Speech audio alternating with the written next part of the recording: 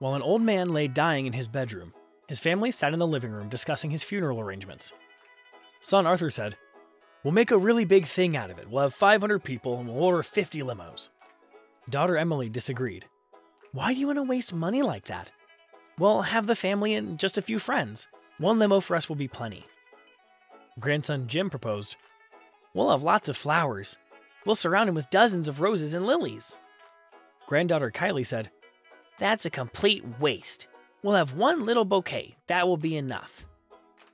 Eventually, the rest of the family agreed that it would be foolish to spend lots of money on the funeral. They would keep costs down to the bare minimum.